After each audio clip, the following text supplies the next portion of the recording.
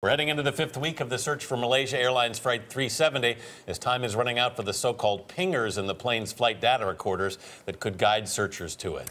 Their batteries will soon die if they haven't already, but a new technology not yet in use might have made a big difference. Here's Jeff Pegues.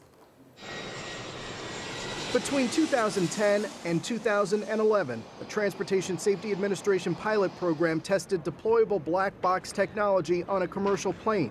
The nearly $9 million test concluded that this deployable unit sped up the process of finding critical information about an aircraft in the event of a crash. Here's how it works.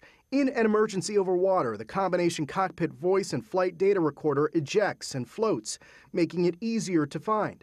Nearly 3 years later, deployable black boxes are no closer to becoming a reality in commercial planes. The U.S. Navy has used them for 2 decades. This FA-18 has one. If it's good enough for the Navy, why isn't it good enough for commercial planes? That's the question I've been asking for 10 years.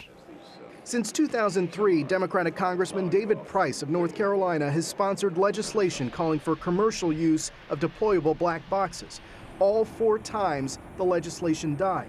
Cost may be a factor. The price of installing the technology in new planes is estimated to be about $60,000. Do you think it's worth spending the money? You take one of these searches, and you've paid for black boxes for every aircraft you can think of. And it could offer information closure to the families who are involved. I mean, on all those fronts, it seems like an obvious thing we should do.